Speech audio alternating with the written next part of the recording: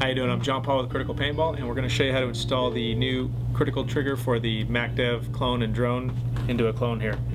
Okay, first we're going to start by removing the stock trigger. Take the pin out and keep that, because we're going to use that. Stock trigger goes out. Got the critical trigger here. Pull everything out. I've got the super glue here, which we're going to use to affix the magnet into the frame, the trigger itself, and some shims. We'll get into that in a second. So first thing we're going to do is install the magnet in the back there. The easiest way to do that is put it on the end of your Allen key. If you do it like this, you're going to have the polarity correct. So do that.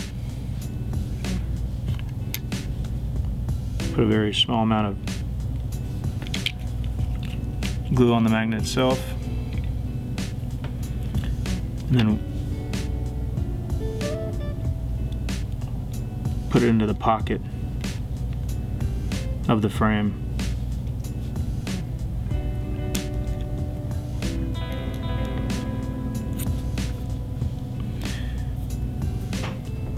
It helps if you use something non-ferrous to pull it off your Allen key, so like a Q-tip or a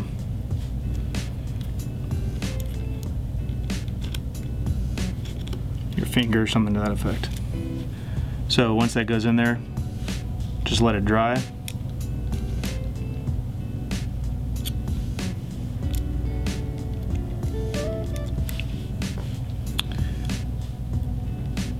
And we're going to go ahead and slide the critical trigger up in here, and again use the stock pin. I'm doing this upside down, so it's a little awkward here for me, but you can do it this way, and it'll work. But what we've done is we've actually included some shims to get you optimal performance here. Easiest way to do this would be to put a small amount of grease on the side of the trigger so that you can get these to stick. I don't know if you can see that. Taking these shims, they use the grease to hold them on there.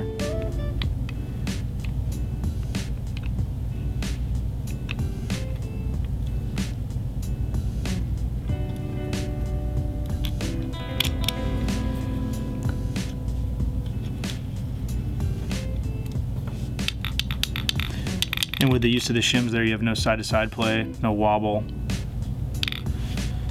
And then you'd go ahead and start making your adjustments. May need a longer Allen key for this. Let's see.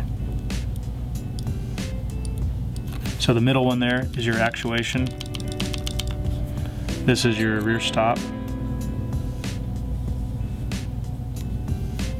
And then the top one is the magnet. So that would be your tension, how stiff you'd like your trigger.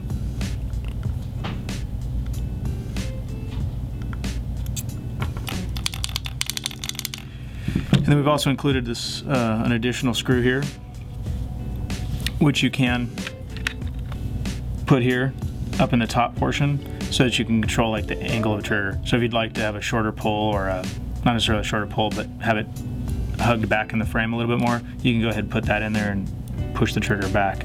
Obviously make your adjustments accordingly from there. But you see that there's no side-to-side play. Using the 2 ball bearings, riding on the pin, it's a huge improvement over stock. So you can, if you have any questions, you can always call us, email us, sales@criticalpaintball.com. You can find this at criticalpaintball.com, purchase it there, or any of our authorized dealers. Thank you. Thanks for watching.